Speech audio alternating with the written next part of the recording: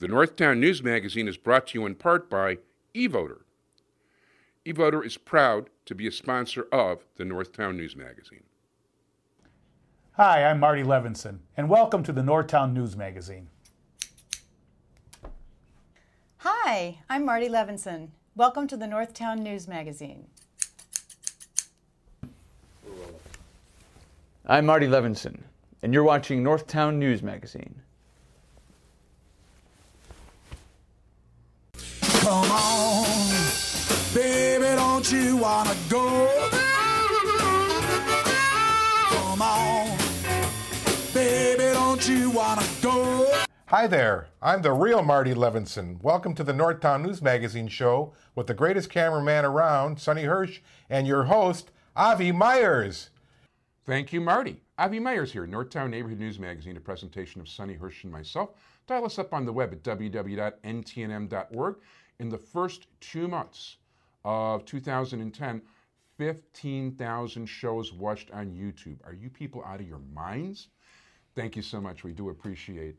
Community policing, we're really big on that. That's caps24.org.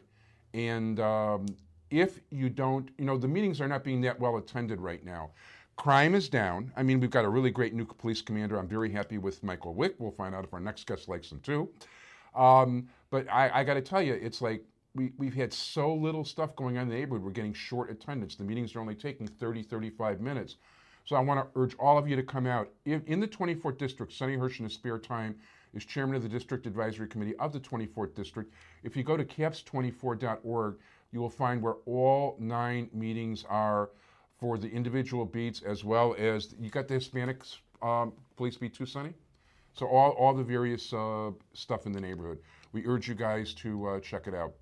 In the meantime, it is a pleasure to introduce our guest, who is the alderman of the ward right next door to us, as a matter of fact, just a few blocks away, and that's Alderman Joe Moore. How you doing? Avi, good to be here. First of all, my pleasure. And you know what? The big talk about you has been what you're doing right now with your aldermanic menu. Oh, sure. First, I think we should tell people what an aldermanic menu is. Sure. What the aldermanic menu is a sum of money, this year $1.3 million, that each alderman in the city of Chicago, all 50 of them, get to spend at their discretion for capital projects. And capital projects are infrastructure. It's like streets, alleys, sidewalks, new street lights, public buildings, and the like. And each alderman, as I said, for the last 15 years has gotten a sum of money, usually around $1 million to $1.3 million, to spend at their discretion. And what I have decided to do this year is, rather than me making those decisions, I'm going to turn that power over to the residents of my ward. And we have a process called participatory budgeting. It's underway right now, where the residents of my ward are deciding what projects are going to be funded this year. And we're going to put up a whole list of proposals that the community has come up with to a vote of the entire community on April 10th. So, man, I was checking the website. You know what? I almost forgot I wanted to ask you about this. I was looking at the map and some of the proposed projects. What does brick mean? Because I saw you had things like, you had like, throughways. There were a number of different categories on a map of proposed projects. I mean, fixing streets, or there was throughways, there was brick. I mean, give me an example of what people are suggesting. Well, they're suggesting some of the more, shall I say, routine items, resurfaced streets, new street lights. But there's also a lot of creative energy going around. And there's a group of folks that are pushing for murals to be painted under all of our L viaducts. There's a group of people pushing for a community garden where people could grow their own food. There are people who are pushing for a dog park. And these are all items that will appear on the ballot on April 10th. And folks can come to the Chicago Math and Science Academy, which is located on Clark Street, just across from Toohey Park. Just north of Romanian Kosher Food, the home of some really great. Well, I'm not allowed to plug them. Great food, though. I had some great corned beef from Romanian Kosher Food. Yeah, I happen to like them a lot too. Yeah. And from 9 o'clock in the morning till 3 in the afternoon on Saturday, April 10th, people can come, hear presentations about the projects, and then cast their vote. They'll get 8 votes, and they can vote for up to 8 projects. or they can vote for less than that if they don't want to, if they really are interested in supporting certain projects. It's not a cumulative vote. It's one vote per project, but up to 8 votes. And we're also going to have early voting. So if you can't make it, you're out of town on April 10th. Orthodox Jew and don't go on a Saturday. That's right, exactly. There will be opportunities for you and for others who, for whatever reason, can't vote on that Saturday, and they will be able to vote at my ward office during the week prior to that. And the projects will be presented there. They can look at the photographs and the drawings and the other presentations that the community residents who are advocating for those projects have put together, and they'll get to vote then. Well, by the way, for those of you watching this in exotic locations, and speaking of YouTube, one of the cool things about YouTube is you can actually see where your show is being watched, including things like what country or where in the world. And for those of you who watch the show, and some of the people watch it on a regular basis, off the African coast, okay, in the Mediterranean, in China, so it could be some people who are from here or on a cruise ship or from the area. It's very cool. I should show you the map sometimes. Well, this has been the talk of town. The idea that somebody is letting the people decide on the This is unique to the United States. Participatory budgeting, where you literally take a portion of a city budget or a government budget and let the people decide how that money is being spent, has never been tried before here in the United States. However, in other parts of the world, it's become quite common. South America, Europe, Toronto, Canada, they've all tried some measure of participatory budgeting where the municipality takes a portion of their budget and says to the people, you decide how the money's spent. I just think it's a really cool idea, and I definitely think it's worth a shot. And what's great about it is number one, it's transparent. Yeah. You don't have to wonder whether the alderman is paving the street of a favorite campaign contributor. You don't have to worry about whether someone's precinct captain is getting their sidewalk repaired because of that. It's all done not by me, but by the people that right. And they I don't represent. have to worry that it's because and you it's want to take care of your cousin who came in from Denver. All the committee meetings, all the community meetings are done in public, as you said. Yeah. It's all on the participatory budgeting blog. If people want to go to that, you can visit my website, ward49.com. That's ward, the number 49.com. And then you click on the participatory budgeting link that's on the right side of the homepage. And you go straight there, and it'll also connect you to the blog where you can submit ideas of projects that you'd like to see placed to the voters for a vote. And you can look at the deliberations of the various committees and read what they've been writing, read what other people's ideas are. It's all transparent. It's all open. And at a time when people are angrier than hell at government and people who are making these decisions, because these decisions are too often made behind closed doors. We're doing something totally different here in the 49th Ward. No, I just think it's a great idea. I really do. And by the way, there's something like 60 suggestions so far. And there's the maps I was referring to, and I still don't quite understand what the brick meant in terms of improvements. But yeah, I don't either. I'll have to go look at that. Anyway, but you know what? I get the regular things. And, it's like one of the things I do like about your office very much is everything is pretty transparent in general. Yep. And we're not. The transparent decision making also occurs in zoning. Every time someone has a zoning matter that comes before me, they want a zoning change, and as you know, in Chicago, aldermen have pretty much total control over zoning and land use issues in their community. Yeah, with the exception of the Children's Museum. Well, we could talk about that, but generally 99 times out of 100 they do. And we have a very transparent process. I have an advisory committee consisting of neighborhood residents who advise me on zoning issues. We have community meetings. And then ultimately I announce my decision through my email blasts that, explaining what my decision is and my rationale for it. And anyone who's interested who lives in the ward or who lives off the coast of Africa or wherever they're watching this and would like to receive my email blast that let you know what's going on in the community, what meetings are taking place, what decisions are being made, just go to ward49.com, scroll to the bottom of the homepage, and then you can sign up right there, and you'll get information on what's going on in the 49th Ward. Yeah, as a matter of fact, I was, we were talking beforehand. The email that came today on the day we're filming, this is probably going to be on the air about a month later. I like the idea of, I don't know that you took a stand one way or another, but I know that there's a person who's got a restaurant pub at 3800 North Damon who wants to open up on 1400 on Morris. Yeah. And go ahead. Well, it's one of the things that's really exciting about what's taking place on Morris Avenue in Glenwood is we're really beginning to see the burgeoning arts and entertainment district. We've got the Morse Theater opening up again soon, next month, a 300-seat music venue with a restaurant. We have the Glenwood Bar, which opened up a year ago, and they've just expanded. They're doing lots of wonderful community activities there. We've got Duke's, and we've got this new place that's opening up on the 1400 block of Morse. He needed a zoning change, so we had a community meeting. He made a presentation, and it received overwhelming support of the people who attended the meeting, as well as the email comments that I've gotten from folks. And it's going to be a combination bar and restaurant with live entertainment in the evening. It's at a large place. It's an intimate venue, so most of the music will probably be acoustic music. But it provides another entertainment choice for Morse Avenue. And the important thing is that it brings decent people to the street. Yep. After it gets dark there, most of the other businesses have closed down.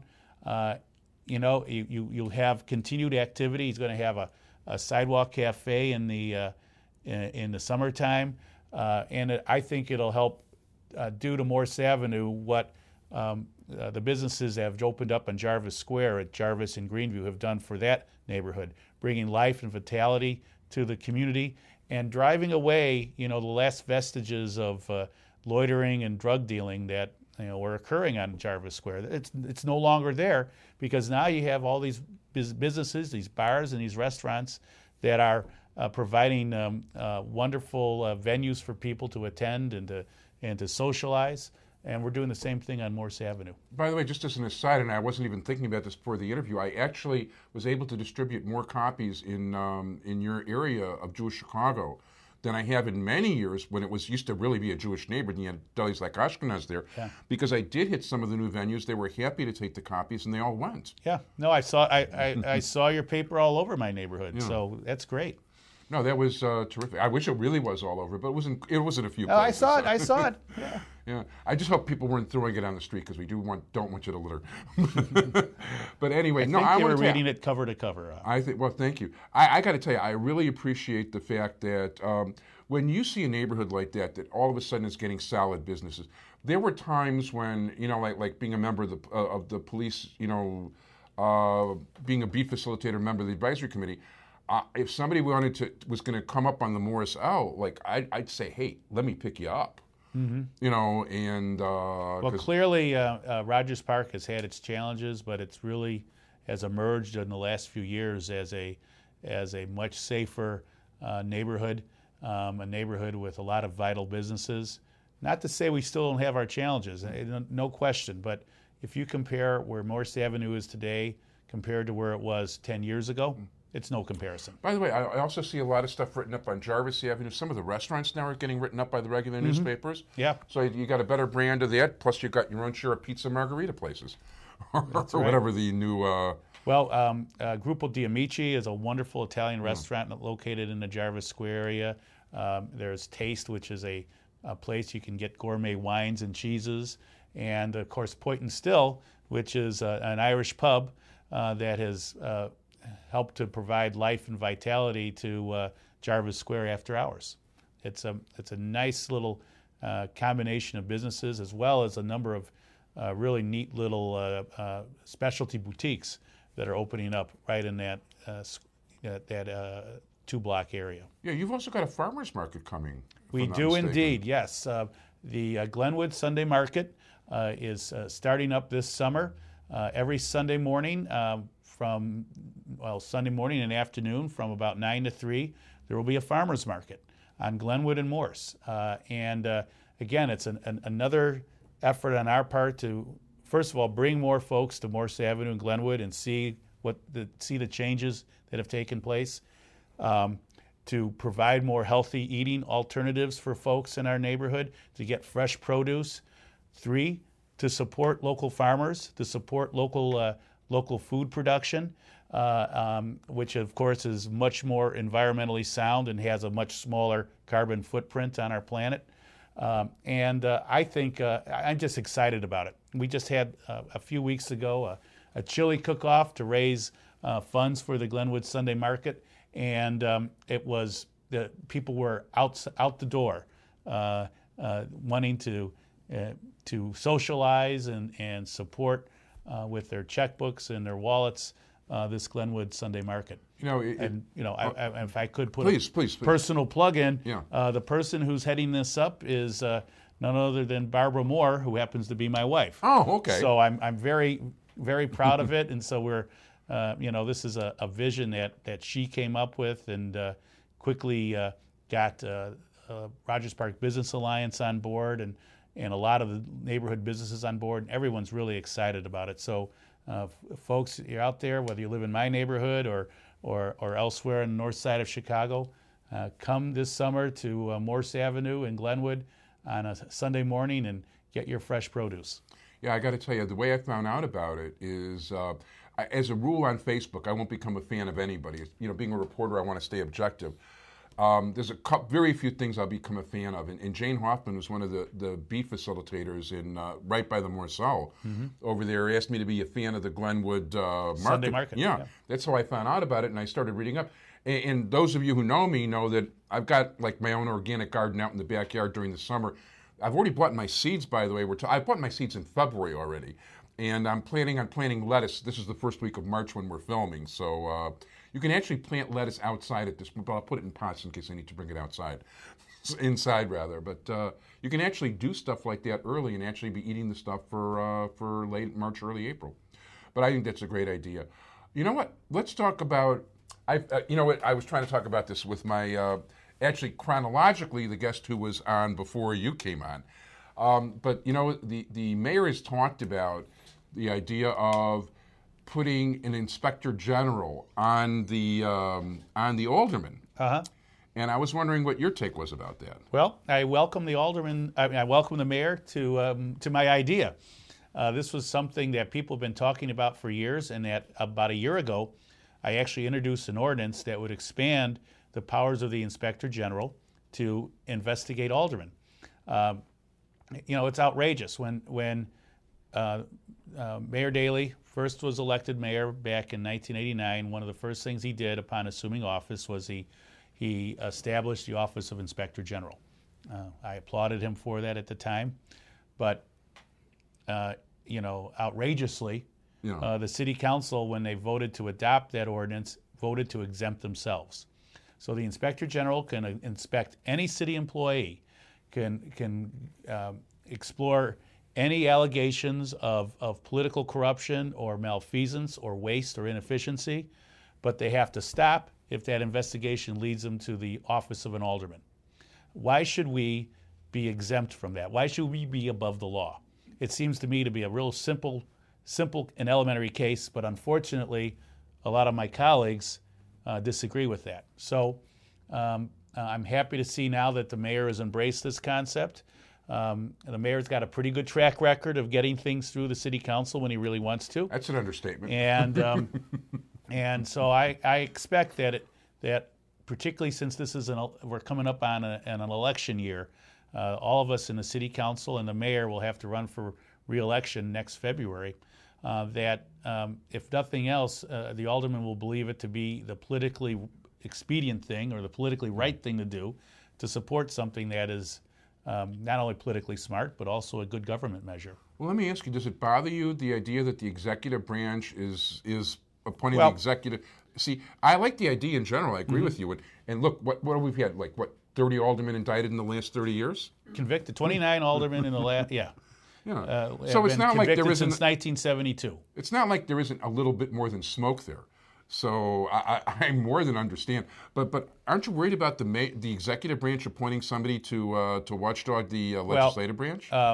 both the previous Inspector General, David Hoffman, and the current Inspector General, Mr. Ferguson, they are beyond reproach, and they have not, hesitated to investigate members of the mayor's departments and the mayor's office, and they have been at odds with the mayor's law department on several occasions. So these aren't folks who are the tools of the mayor. And people who say that the Inspector General, my colleagues who say, well, we can't have the Inspector General investigate us because it'll just be the mayor investigating us, they don't understand that these Inspector Generals are men of integrity, they are men of independence, and they have shown by their very conduct that they are not in the mayor's pocket. But even if maybe sometime in the future there might be an Inspector General who may be a tool of the mayor, well, I have a solution to that. Part of the provision of the ordinance that I introduced a year ago says that the Inspector General will be appointed by the mayor with the approval of the City Council from a list of candidates supplied by an independent body.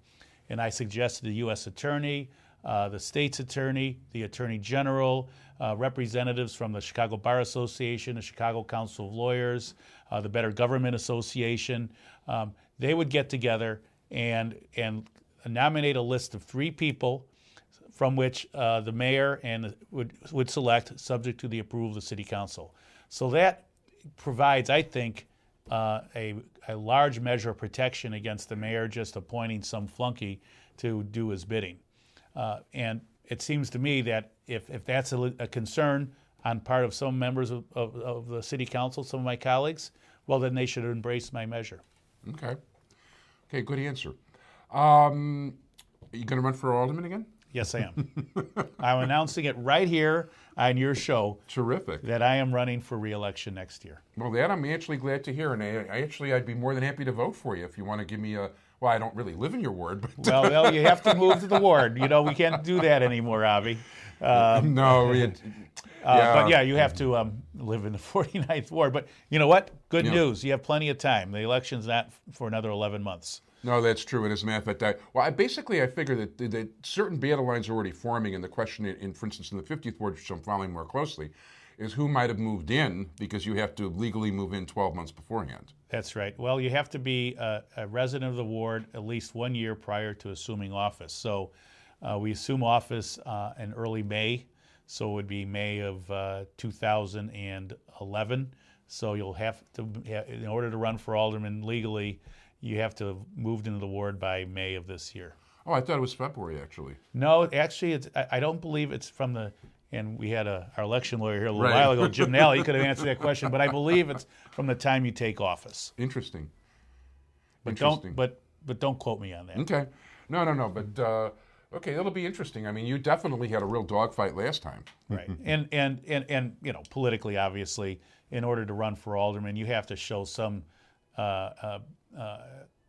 commitment to the neighborhood and that means that you have to have a record. And moving in a year before you run for alderman suddenly doesn't necessarily indicate any record of concern or understanding of the community you represent. No, not in the least. And that's the one thing about being alderman that's very important, is that unlike any other job, it really requires someone who has their pulse on the neighborhood, someone who is shown by their record over the years of really caring about the neighborhood, being involved in block clubs and in community organizations and neighborhood cleanups. You can't just walk out of nowhere or be hidden for a period of time and decide one day that you're going to run for alderman. People don't look kindly to that. They want someone who has shown, not just by their rhetoric, but by their commitment that they really care about the community and understand the community that they're asking to represent. I got to tell you, from my standpoint, I mean, you're doing the community participation on the aldermanic menu. I think is probably as brilliant a counterstroke as I've seen in the last couple of years by any of the aldermen. Well, thank you, Avi. And what I hope is that my colleagues will follow my example. I think there's a reluctance on the part of elected officials to surrender power, and I understand that. That's definitely true. I understand that, but my belief is by surrendering power, you gain power, because by surrendering my power to unilaterally decide how to spend tax dollars and turning it over to the people who actually pay those taxes. Yeah. What I've done is, shown them that I trust them, shown them that I've listened to them, and they also understand the limitations that those of us in government operate under. They understand that you have to make trade-offs. You can't have everything, and that things cost money, and so you have to make tough choices. And by gaining that understanding, I think they gain a better appreciation for those of us in public office, and as a result, I think we gain more trust.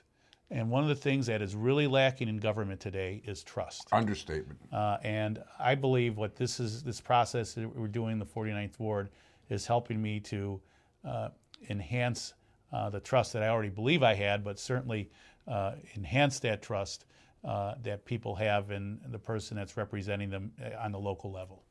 Are you seeing more real estate sales these days, or? It's still pretty slow, Avi. I mean, we, like every other part of the nation and indeed throughout the world, we have been we're still reeling from this economic crisis. Banks aren't lending money.